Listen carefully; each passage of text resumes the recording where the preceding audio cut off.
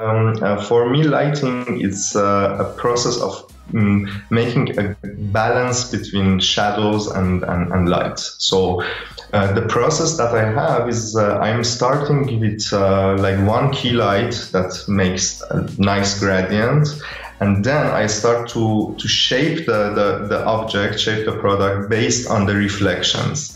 So I'm trying to find like where the reflections or or the rim lights are going to like bring the shape out, and I think that's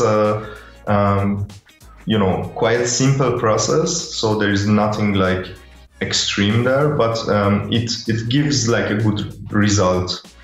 In general, Blender is very capable of creating almost whatever kind of lighting scenarios that you want. You can like do everything, but there is one problem, and that's it. That's whenever you want to like make a little change, you need to go few steps back and start to do lots of additional steps. Yeah.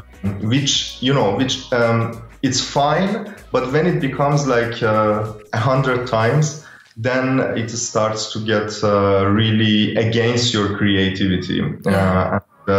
And that's when a great plugin or a software will come to help, and lets the whole process becomes just a few clicks. I really like HDR Light Studio because in terms of creativity, instead of I put my energy to create new gradients, nodes, and create different shaders and everything.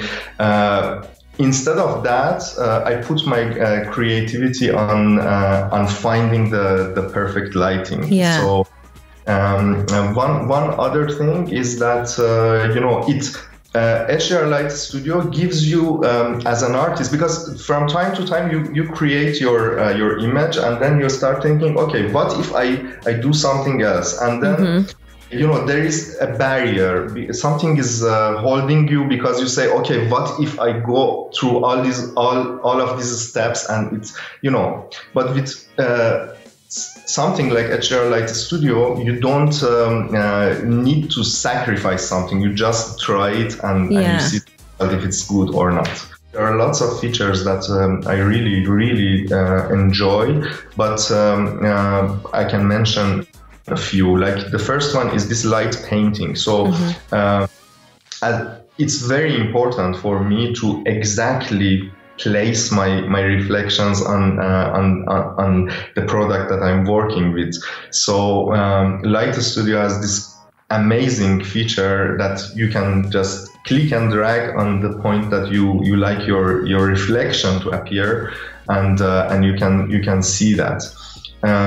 Except on that, there is this fascinating curves that you can work with, and you can control everything, because I believe curves was the biggest invention of in 3D computer image generation. Like these curves, because they give you absolute control over what you want to do. And in HDR Studio, you will have these curves for transparency. You will have them for value, for color. So you can use that in your advantage. And the other thing that I really enjoy is that you can immediately solo one light and just concentrate on that one, because the more I get mature in what I'm doing, the more I urge for control over what I'm doing. Earlier in my career, I was like lots of things based on happenings, but right now control is the absolute things that I think that I really want to have, and that is where HDR Light Studio gives me like this soloing each light, and I can like work with that. That is something that made me sure that it's a good decision to use HDR Light Studio.